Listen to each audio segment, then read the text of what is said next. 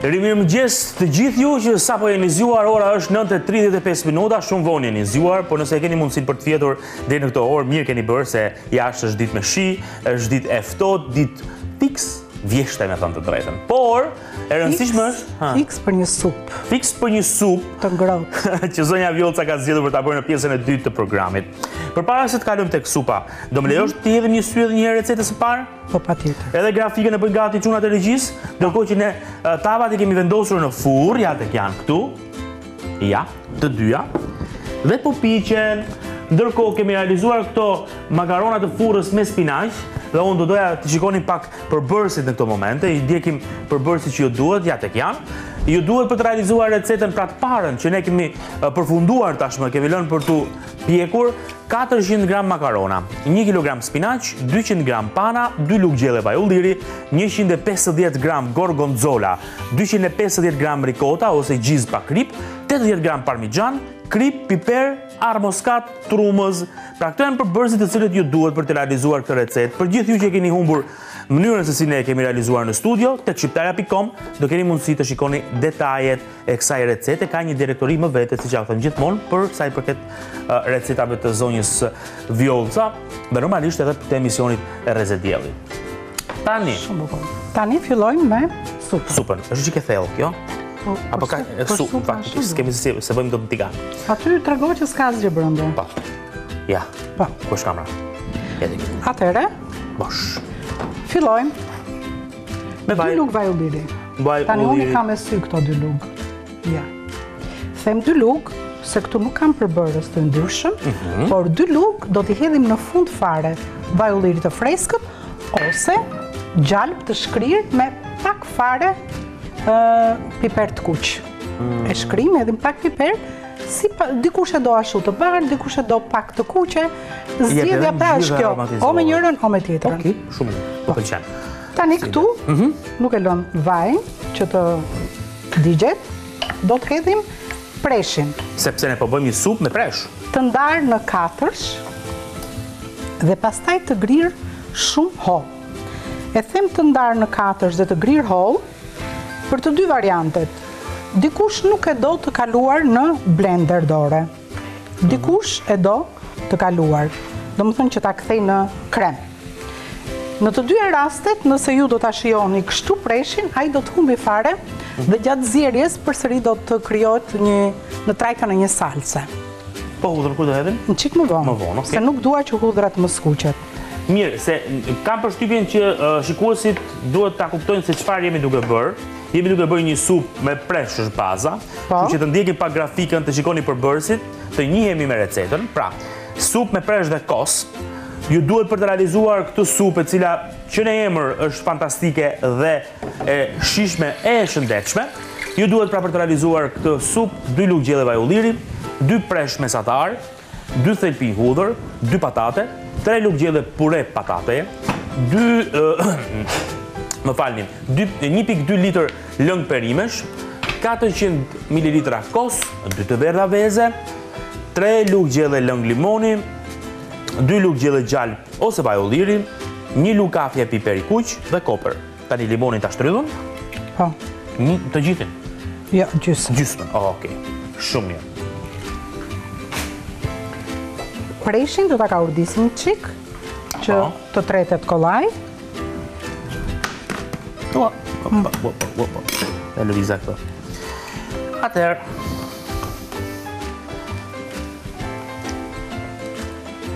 Qa është kjo këtu? Ajo është pure patate. Pure patate. Tani. Shumë mirë bërë. Shumë mirë bëre që ma kujtove. Ma kujtove. Do ta thoja, po ndoshta... Kjo solla në vëmendje. Po. Në këto momente. Pse? Kam nxjerr aty përpara 2 patate. Po. Kam nxjerr dhe pure patate. Po. Preshi, duke qenë i grirë kaq hollë, është delikat, zbutet për një herë, dhe nëse do t'ishte një presh për gjellë që ne presim në formë tërthorazi, që mos na zhvishen ato fletët, atëherë do donte një kohë të gjatë për të gatuar, mbi 30 minuta. Ndërsa në rastin konkret, sot, kjo mjafton 10 minuta të kaloj në val, preshi do t'jetë i gatuar. që supa të mbaroj brenda emisionit, ne hedhim pure patate. Nëse jemi në shtëpi dhe jemi më të ngeshëm, atëherë i qërojmë ato patatet dhe i hedhim në katërsh. Apo në katërsh, okay. Ose në feta, po jo shumë. Sepse që ndodh, dikush e do krem, dikush nuk e do krem këtë supë. Nëse e do krem, s'ka problem, hidheni në copëzat vogla dhe zjen shpejt. Nëse e do preshin të tillë, atëherë do të marrim vetëm patatet nga supa, bashkë me një garush dhe me lëng, i kalojmë në blender vetëm patatet dhe preshin e lëmë kështu siç është. Okej. Domethënë ka mënyra të ndryshme. Okej, më pëlqen. Pastaj fundi është kjo që kur të serviret, para se ta nxjerrim, do të kalojmë në kos. Fillimisht 2 lugë gjelle me lëng limoni. Me lëng limoni. Në fakt unë e përmenda ajo më kot puren, sepse janë sot gjithë kemi vuajtur pa fund për bërë pure, se s'është aq e lehtë, me thënë të drejtën, por sot ka mundësira pa fund për t'i patur të gatshme, siç i sjellë kompania të uta. Edhe pureja ka recetën e vet, Po sigurisht. Jo se me mend ti mund t'i bësh gjë. Jo, nuk është aq e thjeshtë, kështu që janë të gatshme tashmë dhe kompania të uta i sjell edhe keni mundësi që t'i keni në treg. Kështu që prakticiteti në maksimum për të realizuar receta fantastike dhe të këndshme. Ndërkohë ja të kemi edhe preshin. Preshi u zbut fare, ka ne rrisim çik temperaturën. Si që thonë edhe në Tiranë, ti thonë prasë? Apo jo? Pras, ndoshta Tiranë, si të di që në veri thonë purri. Jo gjithë veriu. Purri, thonë Shkodra, përgjithsisht. Po jo, purri thonë edhe në veri pras. Te ne jo. Pjesa e Kosovës. Te zona ime jo njerë. Tani të lutem, mua më duhen 2 dado. Të duhen dado të apë krejme ty. Më duhen me perime. Me perime. Po, i kemi me perime të gjitha janë, se Galina Blanca është e kompletuar. Më të vonshme, do të hedh hudhrën. Jo shumë, një thelpi hudhër. Do të bëj gati 2 dado nga Galina Blanca. Po. Që është ekskluziviteti kompanisë të uta në Shqipëri. Bravo. E kemi me perime, në të rast, kështu e të Zonja Vjollca, kështu që ti hedhun që tani apo ti bëj gati? Bëj gati ti. Mirë. Sa të sjellun pak ujë të nxehtë. Në rregull. Supë interesante, e shëndetshme, e mirë, gatuani me ne. Ujin e kemi me filtr, jo se është uji çesmës në Tiranë. Kështu që kemi marrë masat. Kjo kuzhinë është e kompletuar. Bravo. Tani, këtu kemi 1 litër.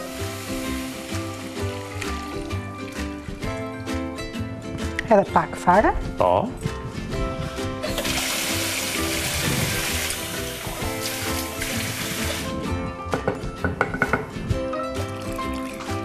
Shumë. Do të hedhësh aty 2 dado. 2 dadot, okej. 2 dado nga Galina Blanca. I edhëm tani, ja ditej që të mos. Gjyra e bukur shumë. Pra, këtu tek... Jetë të plota se thujen vetë? Jetë se thujen vetë, nuk ka fare për... Ato kanë një veti që të treten për njerë, një tonë ti trazosh.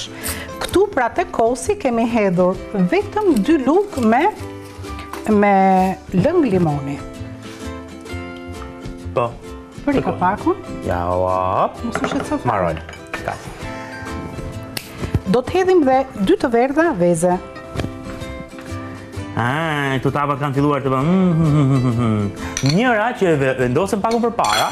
është bërë pak më e kuqe. Pak më e kuqe. Tjetra ka, do dhe pak. Pra, puren e patates do të përdorim, ose patatet. Shumë. Unë kam vendosur të përdor puren e patates edhe jemi në rregull. Absolutisht. Do të hedhim këtu në fund fare pak piper. Tani po të pyes ty me çfarë do? E do me një lugë vaj ulliri apo e do me gjalp? Pse më bë kështu pyetjesh? Po. Më bë përpara Sigurisht që më i shëndetshëm është me vaj ulliri, ja? Atëherë me të shëndetshëm. Nëse e do me piper të kuq, që dhe ty piperit bën dëm, atëherë ti tregojam lisave se si do të veprojnë me piperin e kuq. Po. E kemi një ja këtu. Piperi kuq.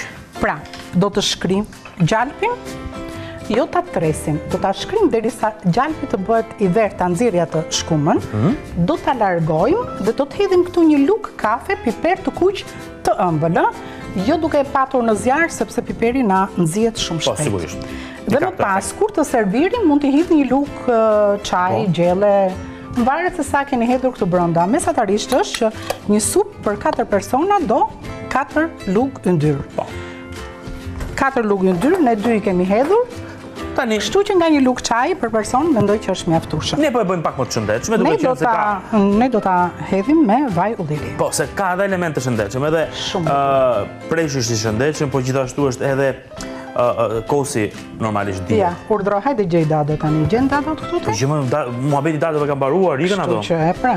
A që sa u futën u shkrin me një herë dhe një të trazuar pak edhe iku. Tani Trazojmë një çik. trazojmë Kosin. vezën. Pra e largojmë edhe gjalpin që mos të kemi këtu që mos konfuzion. konfondohen, po. Krip nuk është nevoja të përdorim, se raporti vetëm qofse do të hedhim ja pak fare, se kemi 1 litër e 200 mililitra Po, lëng. 1,2. Ndërsa 2 bustina janë për 1 litër. Kemi dhe 400 gram një tas kos. Kështu që kaq krip Tani ishte te kosi mjaftueshëm. duhet ta theksojmë që kemi hedhur përveç kosit, kemi hedhur lëng limoni, 2 lugë. 2 lugë lëng limoni Pastaj kush dëshiron, dhe vezën. po dhe vezën. Shiko, limoni themi ne me kosin e tharton, por e zbut edhe jep një shkëlqim. Piperin e zi në fund fare. Dhe tani në duhet kohë që të presim një çik një.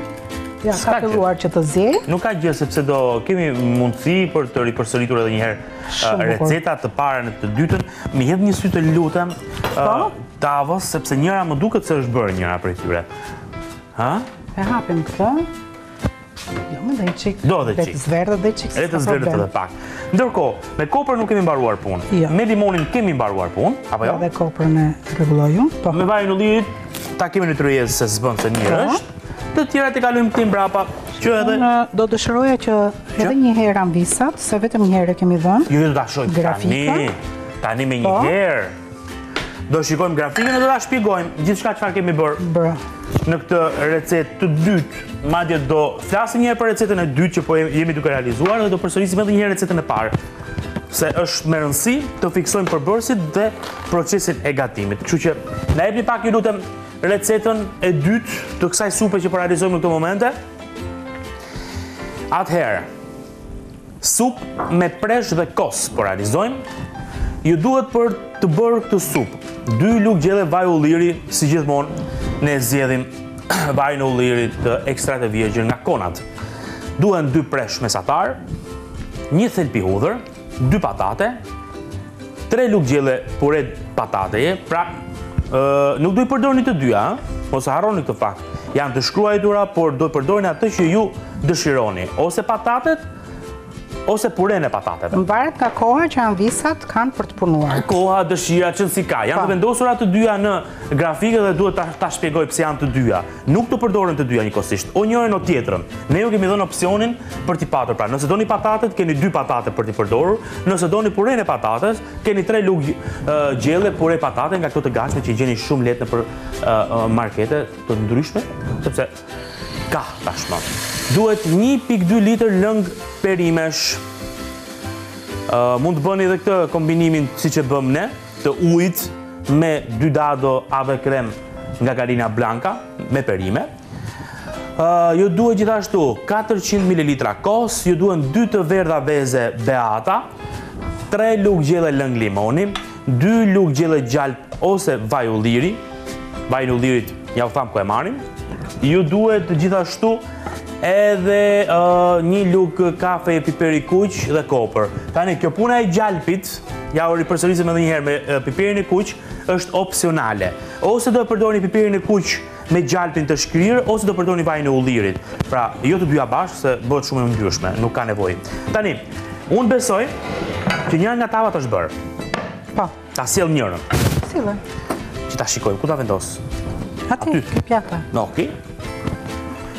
Atëre, unë mendoj që edhe supa ja të kështë. Ta vendos kështu që t'i lë vend edhe tjetrës. Që janë 2. Gjithsesi, ja sa e mirë është bërë. A ju thamë që do bëj shumë e mirë?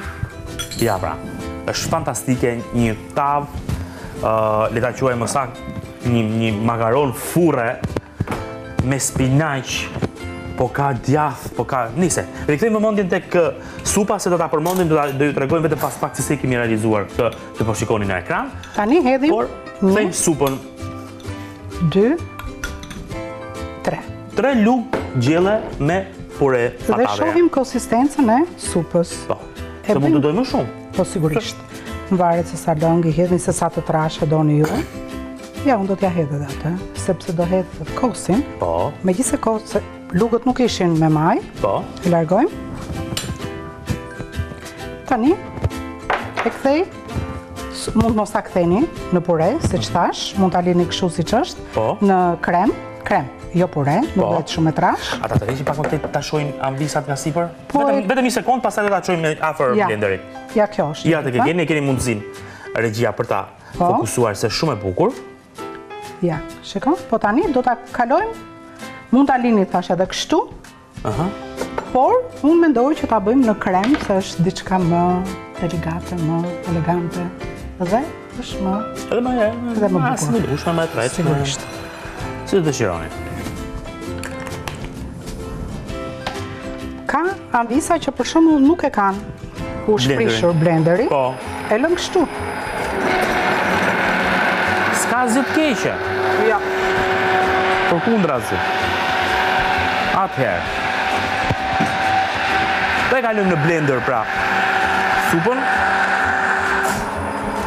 Ka dhe një ngjyrë shumë të bukur, një ngjyrë fantastike jeshile. Shiko, është jo gjethet e preshit, po pjesën e bardhë dhe i trungu vjen pak si jeshile. Po. S'është tamam jeshile, është si bizele, si një jeshile, se nëse mos bëj në i gabim, unë të jam edhe pak daltonik të këto ngjyra atur. Zakonisht meshkujt, të gjitha shumë. Përgjithsisht janë. Këto ne i kemi të ndara si me thik, e gjelbër, kaq. Pastaj pjesën tjetër nuk, jo, nuancat e jeshiles, ku di unë, nuk, kemi dhe 4 minuta kohë. Shumë bukur. Tani e vendos supën këtu. Ta thika unë.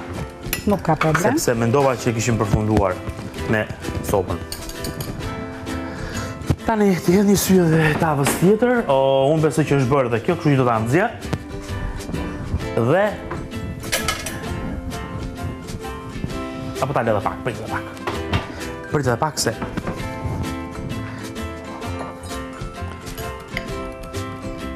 hedhim kështu gradualisht këtu. Prit të ndihmoj. Të ndihmoj? Ja. Okej. Edhe këtu të ndihmosh ti mua dhe pastaj më mbysin ambisat fare. Po pse? Po ja pra, se u vjen keq e lodh. Unë po të ndihmoj. Unë e kam me qef këtë punë. Nuk kam bërë kur programe pa qef. E ulim, jo që të zej shumë, megjithse veza e verdha vezës Po. na jep një siguri të madhe gjatë kohës së prerjes së një supe, sepse kur nuk pritet. Tani, ky procesi që bëri zonja Vjollca për këtë punë po, që ta dini, pra që vezat mos pritet, po të balancohen temperaturat dhe pastaj të hidhet të gjithë masa tek të nxjerrja. Po. Tani unë do të nxjerr tavën tjetër të makaronave, të recetës së parë. Nxirre, ta provoj çik supën për shije.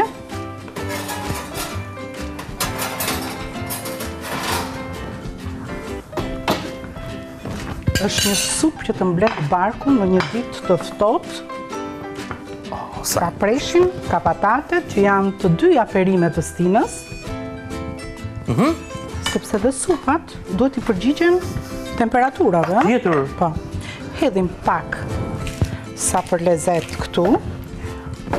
Pak. Në çfarë pjatë do ta servirin? Në atë pjatën që është si e thellë. Okej. Pak. Ku të duash ti? Jo, ku të duash ti? Edhe në ato tasat me ngjyra që janë të kongullit. Apo të tasit? Zidhe me. Më kështu pjatë supe, tamam, të vogël. Me një pjatë madhe poshtë. Tani kjo duhet të marrë një valë, sepse u hoftosi. Më falni. Nuk mund ta largojmë pa marrë një valë. Tani më thoni mua, kush nuk bën zhurmë kur merr pjatat, ha? Me një gjitha fshin. Po patjetër.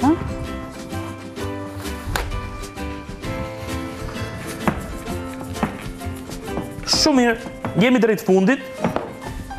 Kemi treguar sot 2 receta të cilat ju kanë pëlqyer, jam i sigurt, sepse kanë qenë edhe të thjeshta për të realizuar, por edhe të shëndetshme, se për shijen nuk diskutohet. Ja tek është receta e parë që kemi realizuar sot. Kanë qenë këto makaronat e furrës me spinaq, shumë të bukura kanë dalë, shumë të shijshme po e po. Ndërkohë, është supa tani. Dhe supa ka përfunduar, siç e shikoni, po zjen, po valon. Ja, japim dhe një të trazuar kështu. Pra, kjo është krem, nuk është supë. Dhe ma merr mendja që konsistenca është në rregull. E ulim temperaturën dhe fillojmë e servirim. Ndërkohë që servirim supën, ne ju falenderojmë shumë që na keni ndjekur në këtë pjesë të programit. Dhe falenderojmë dhe zonjën Vjollca si gjithmonë për duart e arta që ka.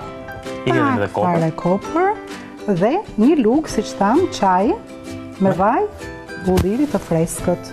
Në këtë moment është edhe ajo pjesa që kush të dojë hedh gjalpin, unë hedh vaj ulliri. Erionja me siguri do preferonte gjalpin. Kush po pyet Erionën sot? Gjithsesi, faleminderit shumë që na keni ndjekur, ne vazhdojmë të qëndrojmë së bashku. Jo, hidhet i ndërkohë që po i mbyllim, unë se duhet ta mbyll. Ndërkohë do vazhdojmë të qëndrojmë së bashku sepse është koha e Erionës tani për të parë edhe fleqin informative. Vetëm pas pak do jemi në studio me të ftuarat tona, do flasim për një tematikë e cila do ju interesoj shumë. Do flasim për fëmijët, se si t'i rrisim ata, se është çështje vërtet shumë e rëndësishme. Kështu që na ndiqni, të nuk shituar që jemi nesër. Këto janë kopër. Janë kopër, po i pastrojmë. Publicitet, rikthehemi pas pak.